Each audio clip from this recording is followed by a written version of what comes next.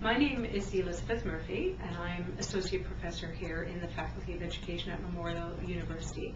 And I was the 2007-2008 winner of the President's Award for Outstanding Research. And my research is kind of situated at the junction between teaching practices on one hand, and that could be anywhere from primary to post-secondary, and then on the other hand, the use of new and emerging technologies. And kind of very broadly speaking, what I've been interested in trying to understand is how the use of these technologies can result in transformation and innovation in teaching practices. And my research pretty much crosses over a lot of different subject areas. For example, recently I did a study of language learning with elementary students in different classes around the province. And those students were studying French as a second language, and I used synchronous online communication tools. That means communicating in real time. And what I found there is that students were much more willing to communicate in French using those technologies because of the anonymity that they afforded. I also served as the external evaluator for the Music Grid project, and that was a multi-million-dollar project that pioneered organizationally and geographically diverse communication and collaboration using music as a vehicle and using broadband. I conducted as well the Telesat multimedia satellite trials for this province, and that used a lot of different subject areas.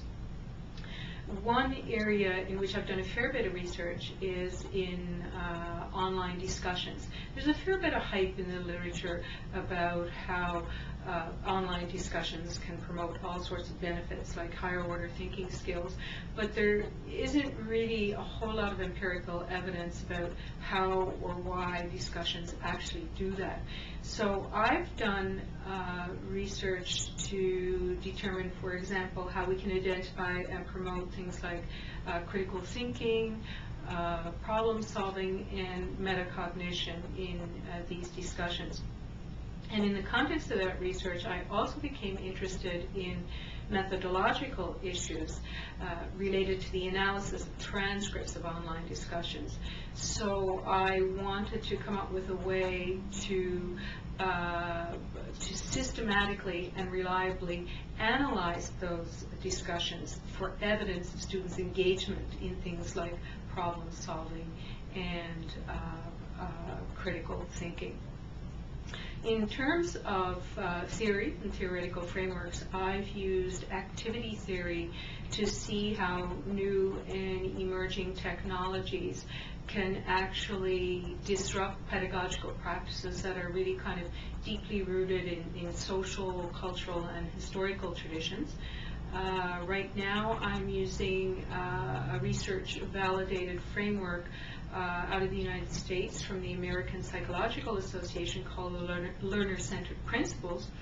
And while those principles have been fairly widely used in all sorts of contexts of teaching and learning all over the world, they haven't really been tested much in technology contexts. And what I'm interested in is understanding how we can operationalize those in technology contexts. And what I mean by operationalize is, so that we can see, well, what does it really mean and what does it look like to be learner-centered when you're using technology. In terms of dissemination of my research, I've tried to engage in what's referred to as knowledge mobilization. So I've tried to really go beyond simply publishing in peer-reviewed journals. And I've been using a lot of social media, blogs, wikis, and particularly YouTube. And finally, I guess I've encountered some challenges, like any researcher. One of these relates to the fact that when you're using new and emerging technologies, or when you're researching them, you're always aiming at a moving target because they're constantly changing. And one of the other challenges I faced is really the competition. And when I started, when I got my PhD in educational technology in 2000, you know, there weren't as many people doing research in these areas, for example, in online discussions. Now, 10 years later, you know, everyone is doing research in this area. So it's a little bit hard to compete, a little bit harder to compete, particularly at the international level. However, I think I have managed to compete, you know, based on my ability to get published in good international journals, and I've had a few, I've done a few keynotes internationally.